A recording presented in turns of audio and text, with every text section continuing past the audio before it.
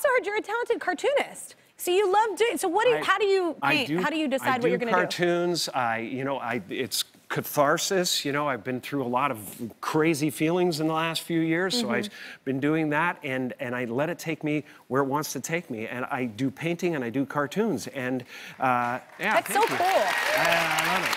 I tried painting. I'm not good. Yeah, no, it's so cathartic. It's so wonderful. And a year later, it tells you what you wanted it to say. Like crazy. Okay, so this is the story of the prodigal son to me. That's my father, and that is basically every day of my life when I take the shell off and I'm born again every morning. Oh my God.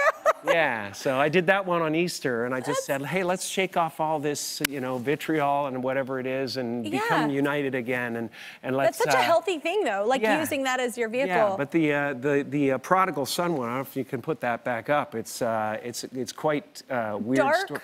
No, it's not dark, not actually. at all. It looks dark, and yet what it represents for me is that a lot of people don't think about these stories. You know, the prodigal son, the two siblings that, you know, one goes off and gallivants around, and the other one stays in the kingdom and keeps it running, right, until the prodigal son comes back. Well, the prodigal son is your mind.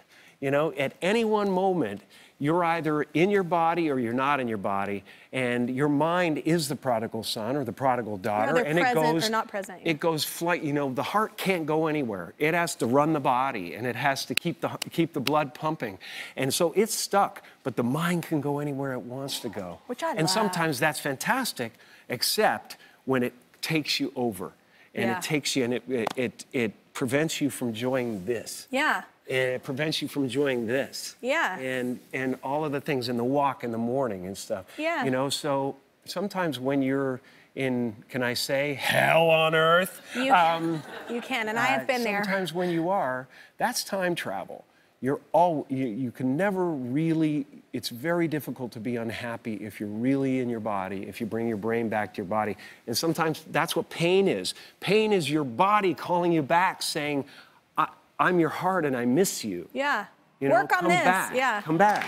That's so cool. I thought you meant the black and white one where you're a father. That's when I was like, looks a little dark, but it's That was my dad. My dad is, that was, I did from a photograph of my father in his early life, standing on a rooftop in Toronto with his pet rat. So. Wow. My dad was one of the most incredible characters that you ever met in your life, the funniest man that ever walked the earth.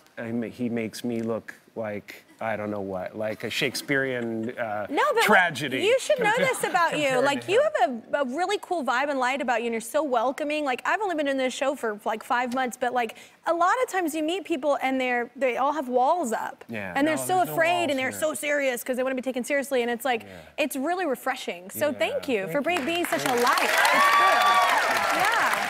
I will not stop talking until you subscribe to my YouTube channel. That's right, and I can talk a lot. Seriously, not gonna stop. Yep, still here, not going anywhere. I see you. Don't walk away from this.